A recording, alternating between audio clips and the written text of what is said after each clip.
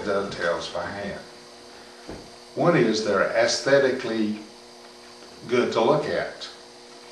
Another reason that hand-cut dovetails makes a strong and efficient joint.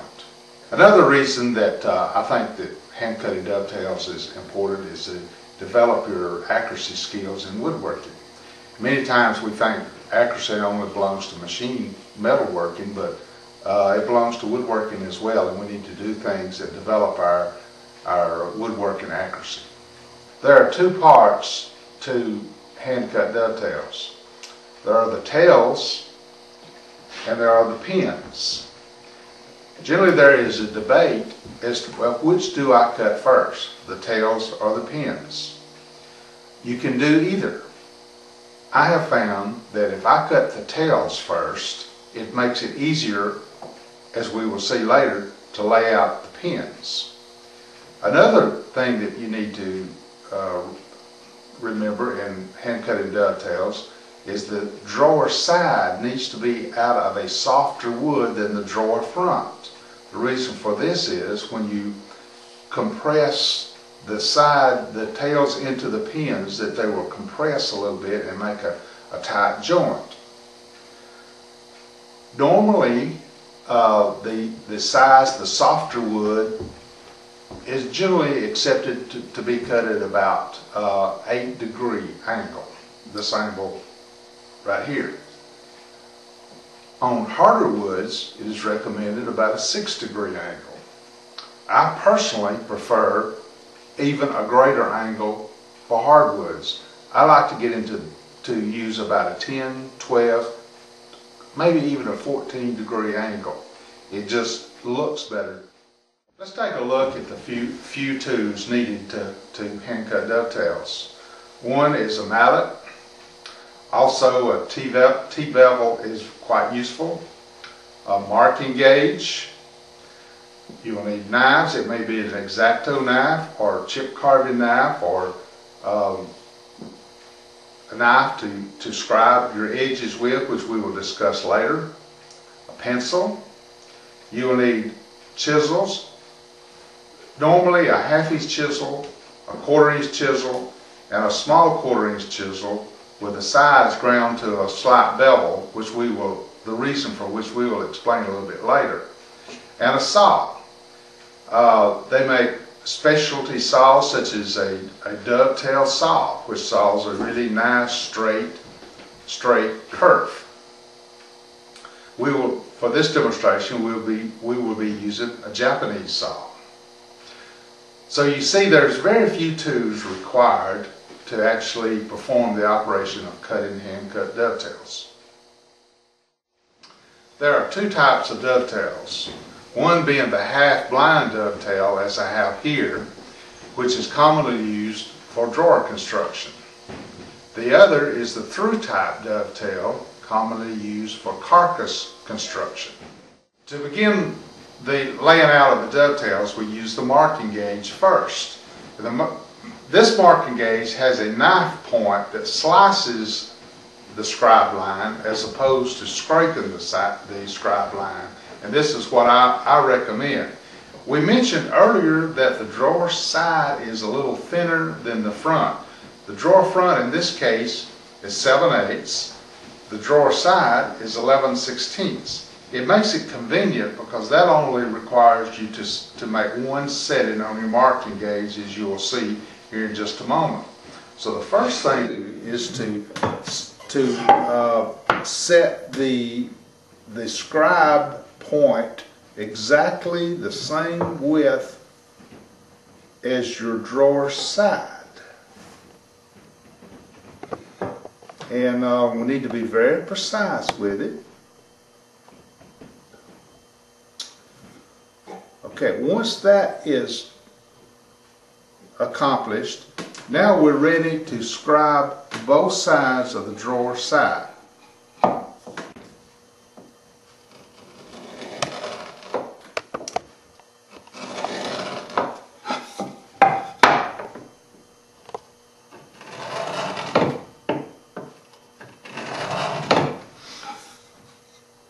I I'll make a scribe line on the edge also that the reasons for which we will see a little bit later. But once we have the drawer side scribed, now we need to scribe the drawer front, the back of the drawer front. And you see the knife edge on the point makes a nice clean cut.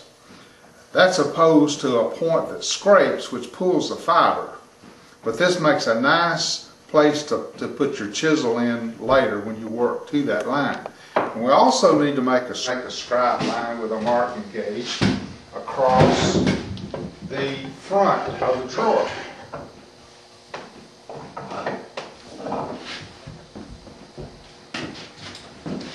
Working from the back side,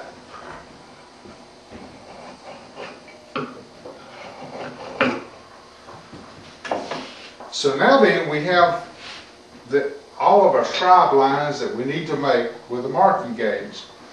Now the next step is to lay out the tails. And a point we might want to make at this time is, why do we call these the tails? Some people think that may look like a dovetail. And as I said earlier, these are referred to as pins.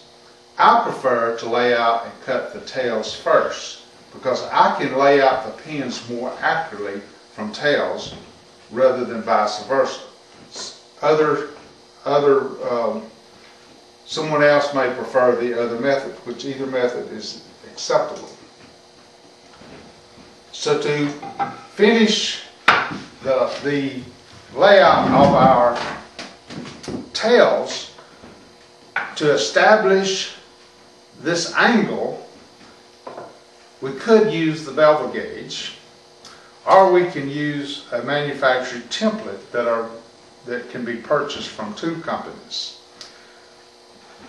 The next point that I would like to make is, rather than using a pencil to scribe our lines, I'm going to use a knife. This happens to be a chip carving knife, which works excellent for me. The layout, to some extent, is done by eye.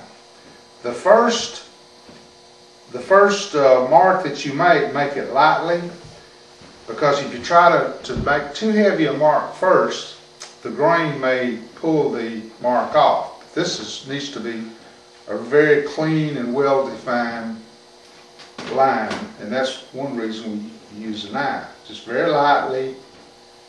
Then as we go, make it a little heavier. Now we're going to make one pin in the middle for the sake of this demonstration. So we simply locate the middle of our drawer. This drawer is 5 inches wide. Now from that mark, we can lay out the middle pin. At this time, we want to select what size we want to make our pin. Do we want it real narrow at the bottom or a little wider? So that's a personal choice. We're going to make one that's not so narrow.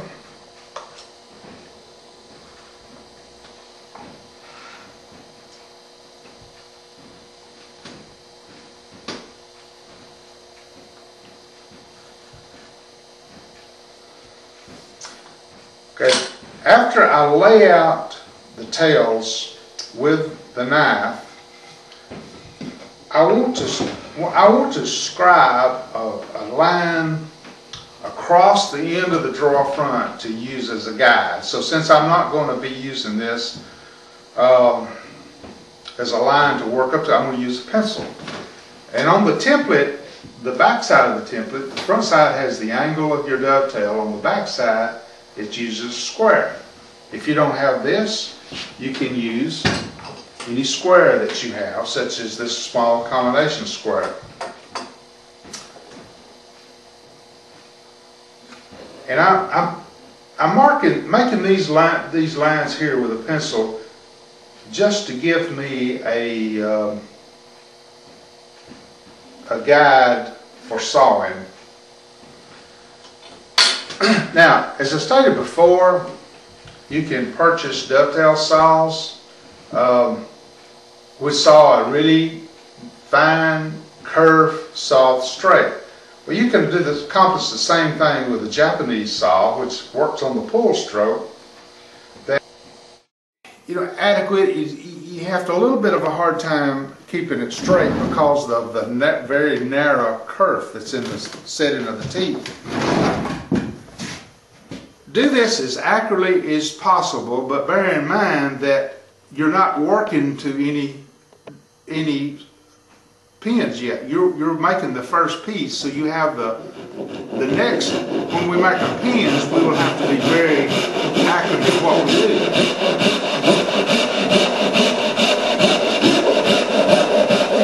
Saw down to the line.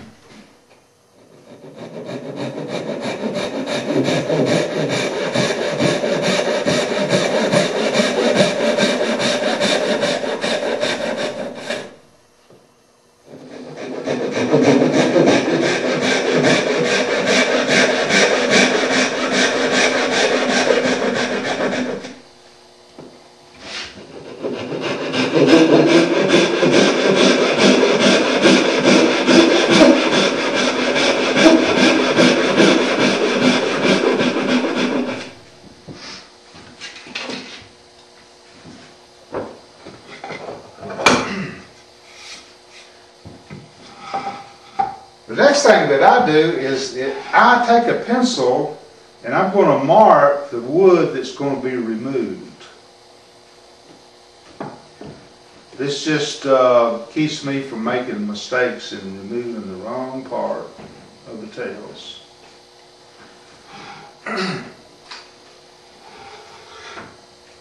The next step we want to do is saw this out. It could be chiseled out. You could take a chisel and chisel this out, but I think that with the modern day tools that we have today, that you're probably like I am. I take advantage of all the tools that I can. So let's go to the scroll saw and saw these out. As we begin sawing, an important point to make here is we're not going to saw right on the line. We're going to saw off the line, and later we're going to chisel up to the line, use a chisel. That's what I call creeping up to the line, and this just allows for accuracy.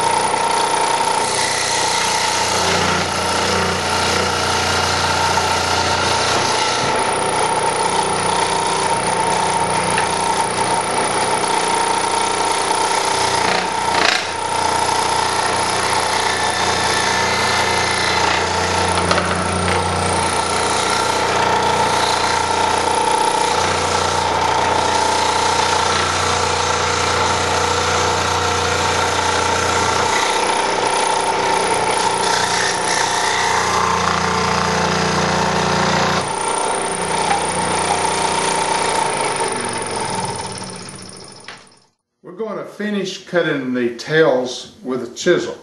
Now, a point that I want to make with the chisel is, since the chisel has a wedged edge, that as you enter the wood, it has a tendency to wedge itself against the back side of the blades. Therefore, we need to take very shallow paring cuts so we can be accurate to the scribe line that we have laid out. This is the time that you really want to be accurate. I use a mallet, but I don't tap the chisel very hard. You don't need to. If you do, you're going to break off the little burrs that's on the edge of the chisel. You also want to lean your chisel towards the front of the drawer side to make a slight, ever so slight cut towards the back. Just go down just a little ways. Now then we can lay the chisel in the scribe line very accurately, tilt the chisel forward a little bit, and just give it a tap or two. Use the back of the chisel to line itself with the groove.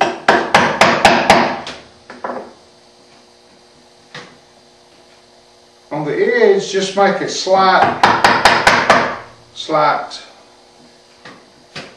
cut with the chisel. We'll finish those from a different cut later. Also, I want to make a point that you need a way to clamp this down solid on the work surface.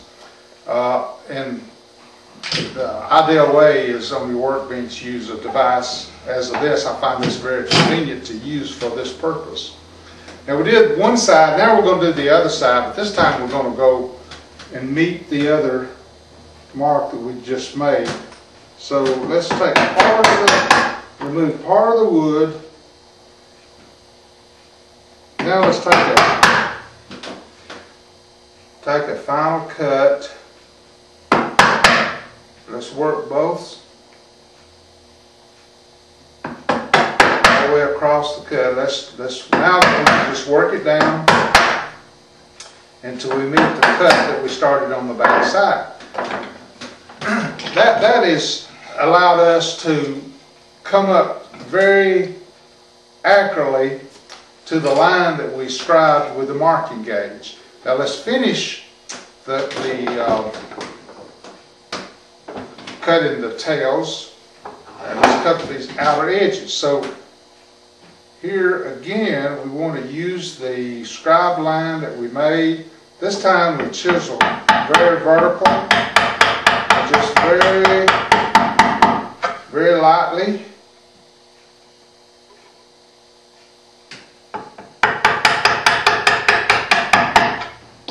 You could almost do this without the mallet, but if you use the mallet very lightly, it's generally with acceptable results.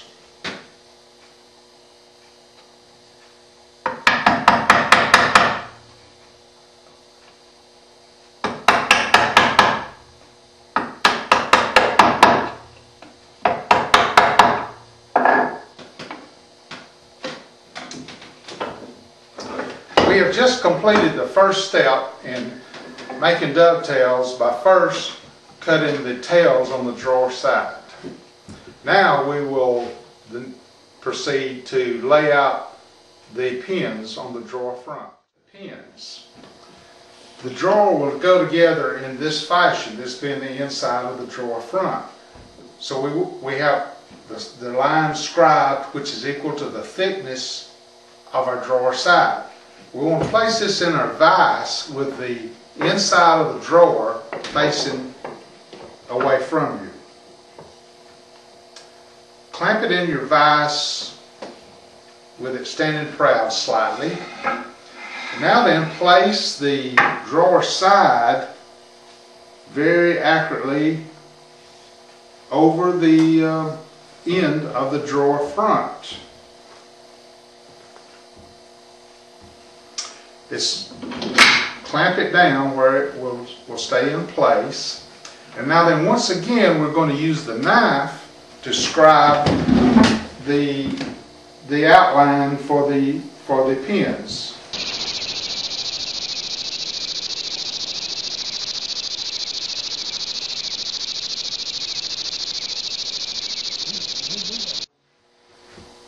Once you have finished scribing the outline of the tails onto the front of the front edge of the drawer, then we can remove it from the vise and continue the marking.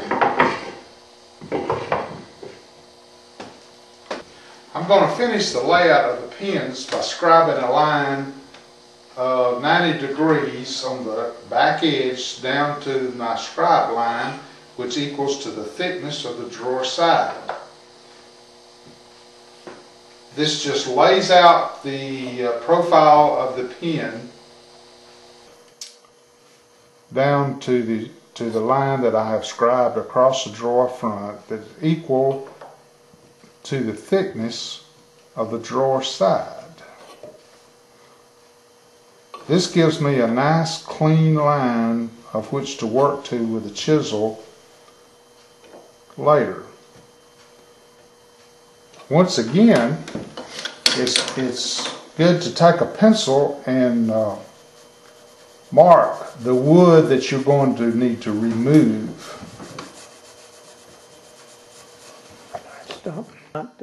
Now the next step is to finish the, we'll begin actually cutting the pins. And we do that with the saw. Now the point that I want to make at this time, we're not going to saw right on the line. We're going to stay off the line approximately 30 seconds or less. Very carefully saw down to our scribe lines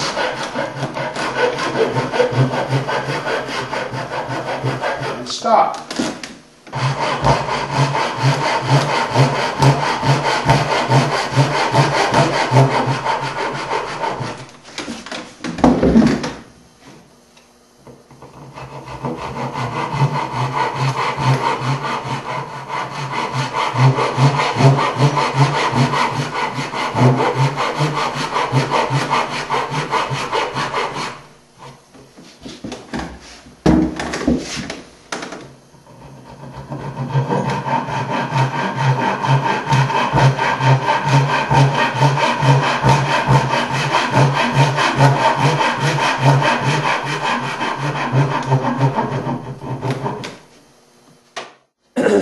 Now we're going to use the drill press to remove a majority of the waste.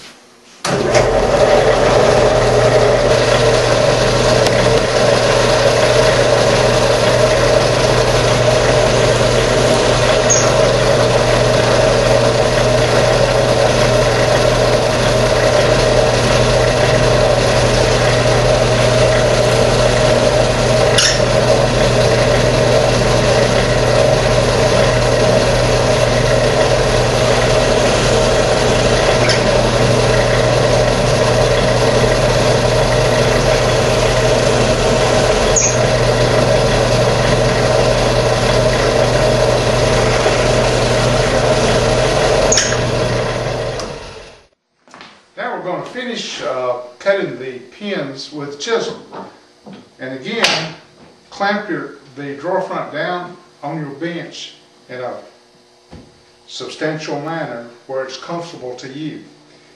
And again, we're going to work up to the line. We're not going to go to the line first.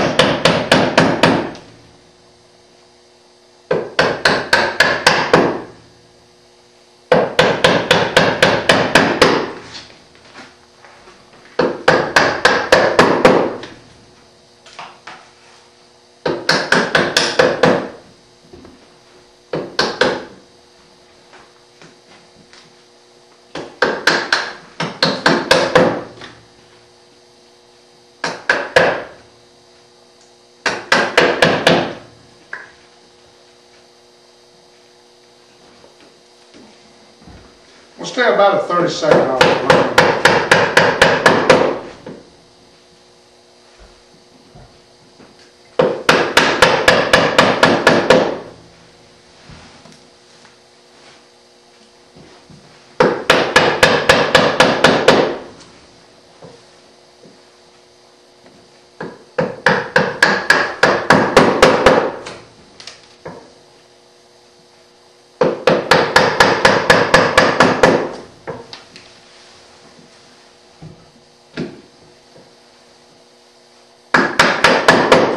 Now I'm going to lay the chisel in this line that I scribed. I'm going to tilt the chisel forward ever so slightly, just a degree or so. And use that cut to line the next cut up with the back of my chisel. And by doing this, you can make very precise cuts with the chisel.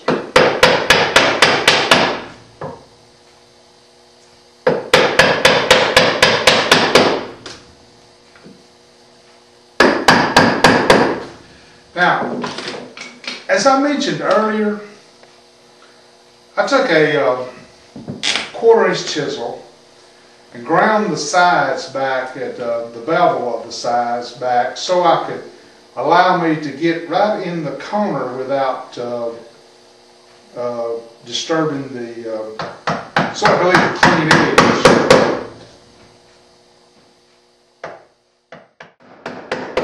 Another point I need to make is select, for your drawer front, select straight grain wood. Otherwise, any kind of grain that's slightly, what I call slightly squirrely, makes it difficult to get a good straight cut with your chisel. I'm still staying away from the line about a 30-second. The last cut to be a very thin paring cut. Lay the chisel in the scribe line, lean it forward,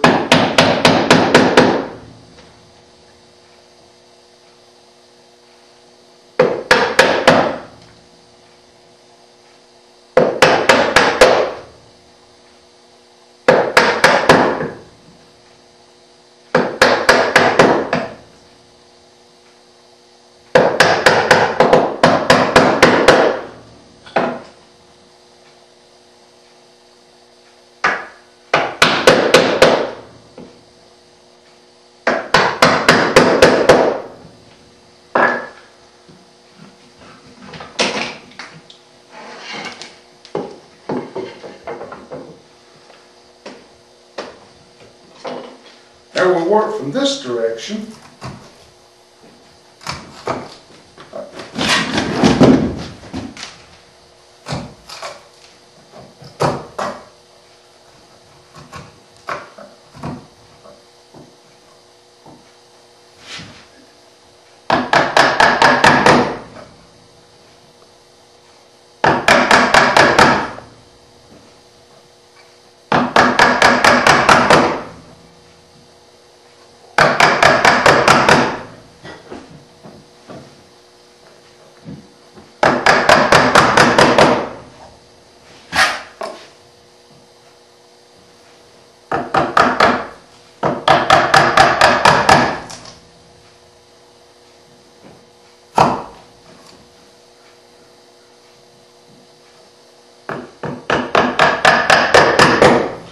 I'm still staying off of the scribe line because I want to just work up to the line as I go.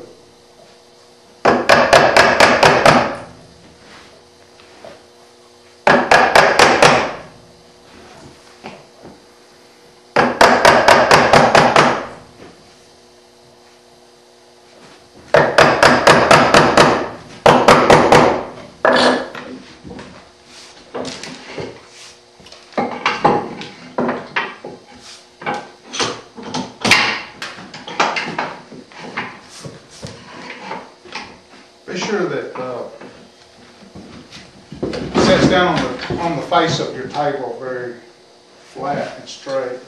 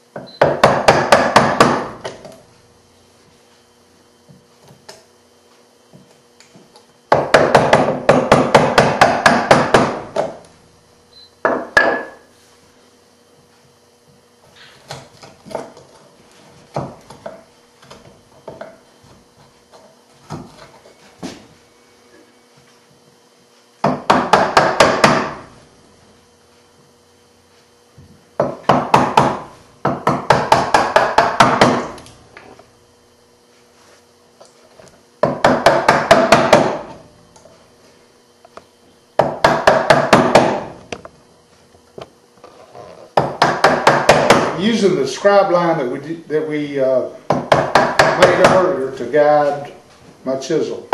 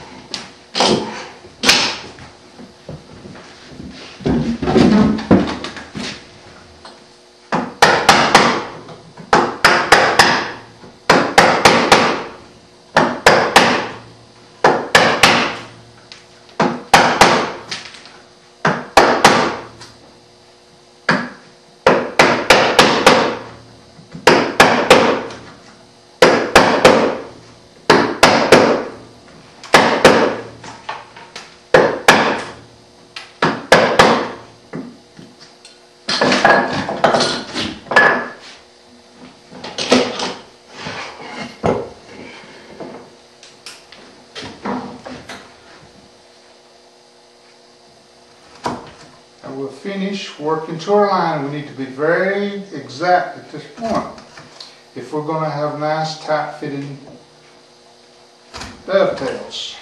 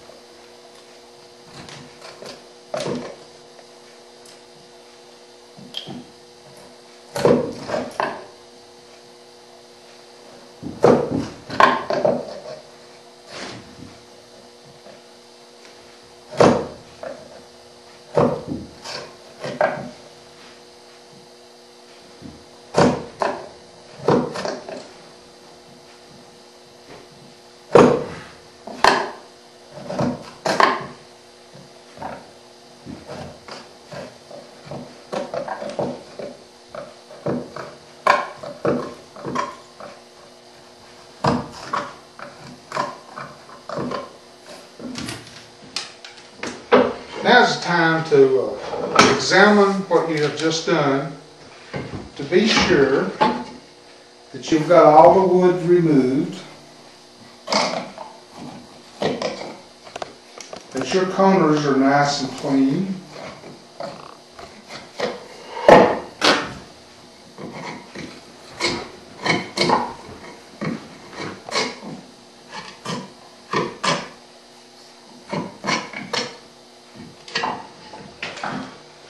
Be sure that all of your surfaces are straight and parallel. Now's the time for the test to see how accurate your work is. Now, when you insert this, you want it to be able to press it in rather than hammer it in. So, job complete.